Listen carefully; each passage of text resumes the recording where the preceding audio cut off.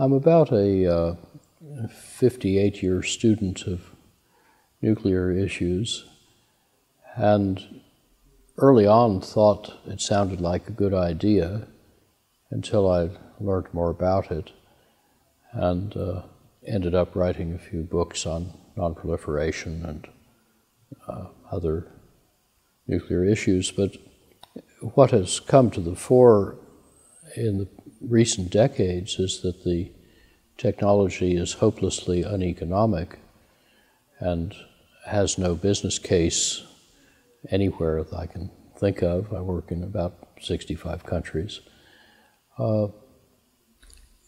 So one needn't argue about whether it's proliferative or unsafe or whether we know what to do with the waste if there's no point building it because it's a money loser. That's where we are.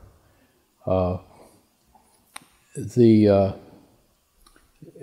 nuclear plant will send out electricity at anywhere from, if you're quite optimistic, perhaps 12 US cents a kilowatt hour to perhaps twice that. And at the same time, unsubsidized renewables in good sites are selling long-term contract renewable electricity for 3 cents a kilowatt hour. That's a factor roughly 3 to 6 lower.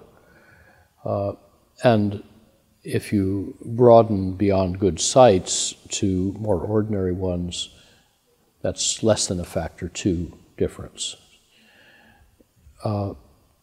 This means that if you built a new nuclear plant, you would actually be making global warming worse than it should have been because you were buying a lot less solution per dollar. It was dearer, and just turn the maths around, and if climate's a problem, we need to be buying the most solution per dollar and per year.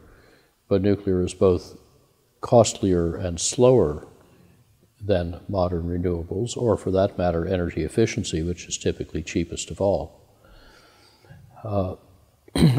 In the United States, as in several European countries, we're actually closing operating nuclear plants because they're too dear to operate. Just their operating cost is greater than will clear in a competitive market in an auction.